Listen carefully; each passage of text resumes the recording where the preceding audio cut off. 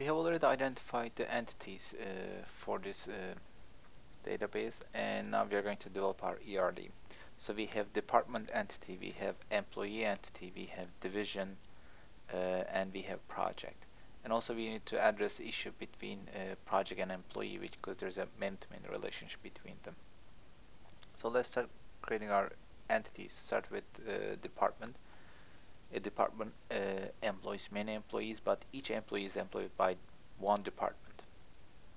Okay, so let's create department. Bold font for primary keys and attributes. Let's start out with our primary key, which is a unique index number. Let's call it department ID. You can call department code, department number. An attribute name that is just pick something that's as descriptive as possible and not too long. And department name. And again, we are not using any white spaces. If you are going to use space, use underscore. And we have department name, and that's all for this one at this point. Another one is the employee.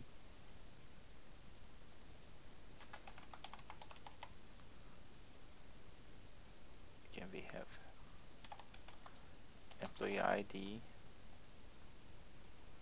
We have employee first name, employee last name. Okay.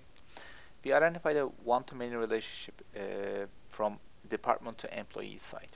So there's this one-to-many relationship. But to establish a relationship, these two entities must share a key, must share an attribute. And we call that attribute a foreign key. The question is where you're going to place that foreign key. It's going to place in department entity, or it's going to be placed in employee entity. As a general rule, when you're developing an ERD, basically you will end up with an ERD that's composed of lots of one-to-many relationships. And foreign keys are placed on the many side of a relationship, because it's how you can manage. Think about, there's an employee Jane, Jane Doe, and department ID 5, employee Jack Fisher, department ID 2. So that's how you can manage that kind of information. But if you were to put employee ID, let's say in department table, you cannot manage unless you create some redundancy, because department ID information must be, and along with department name information, must repeat for each employee in department entity. Therefore, you need to place department ID as your foreign key in employee entity, and let's edit here so that you wouldn't cause any redundancies. Whenever you feel confused, just remember that foreign keys are placed on the many sides of a relationship. Okay, now we are going to connect these two. We identify that this is one-to-many relationship. We know that. The next part is we need to identify whether this relationship is strong or weak. To be able to identify the strength of a relationship, you need to make sure that those two entities share a primary share a key, and this part of the primary key. In this case, these two entities share department ID, and it is not a part of the primary key in employee entity. Therefore, this relationship is weak. In other words, if you look at the primary keys of these two entities, do they share an attribute? No, they do not. Therefore, the relationship strength is weak. When there is a relationship strength is weak, we use a dashed line to indicate that. Other part is, this is one-to-many. From one side is being the department side and many side being the employee side. We know that. But the other part that we need to identify is the participation, whether any of these, any size of this relationship is optional to the other side. So we look at the next business rule, which says some employees may not be assigned to any department.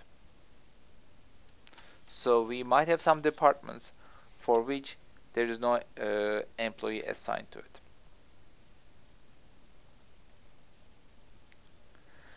Since the relationship expresses by department, employees, and employee. Therefore, a department must have at least one employee to be a department. Because of that, employee side of this relationship is required. However, department side is optional because some employees may not be assigned to a department. Therefore, department side of this relationship is optional. And department side is the one side of the relationship. So we are going to pick from here, left bottom corner. This is one-to-one relationship, then one side is optional.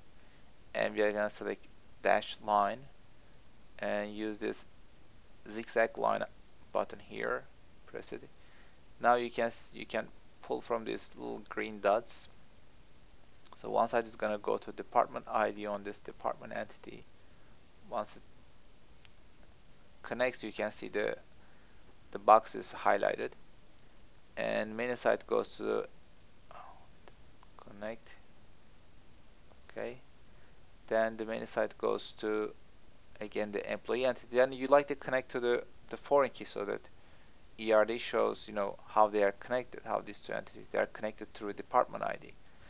Once they are connected this way, you can easily move these entities around, because once your ERD grows, once you have additional entities, you like to you may want to change the layout. Okay, now we have this part taken care of. Next, we need to create a division, because a division operates many departments, but each department is operated by one division.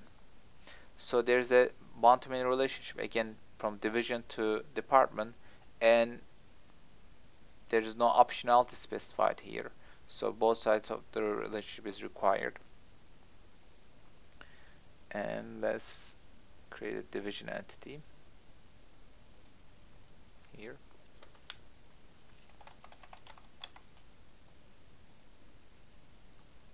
Let's say div ID as our primary key, and next div name. Okay, now we identified there is a one-to-many relationship between division and department, and the one side being the division, and the many side is being the main side is this relationship is department. So we remember that we place foreign key on the many side of a relationship. Therefore, we need to edit the department entity and add a new attribute called division ID, which is foreign key, and this is how I can connect. So this is a one-to-many relationship. Since these two entities do not share a primary key, therefore relationship is weak, and there is no optionality here. A department must be assigned to a division, must be placed under a division, and a division must have at least one department so that it can be a division. Therefore, this is a weak relationship, but it is one-to-many, and both sides are required. So we are going to pick this one, and one side is being the division. Just move this thing to the side of division ID, and other one to the division ID here. So we specify this one-to-many relationship. So let's name these relationships here. So department employees and a division operates.